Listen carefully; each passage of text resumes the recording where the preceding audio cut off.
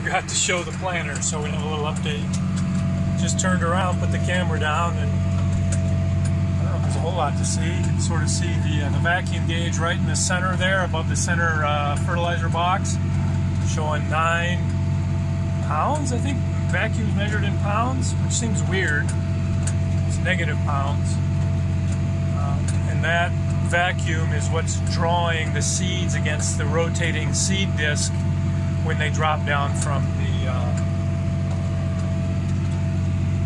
the seed hopper down in the seed tube. And then there's a light sensor in that seed tube that is registering each seed as it goes past, telling me that, yeah, I am in fact doing what I think I'm doing, because as you can see probably behind the planter, if it's not too dusty, pretty hard to tell what you're actually doing, because everything's 2+ inches below the ground. I'm planting at 2 1/4 inches deep here, down into moisture.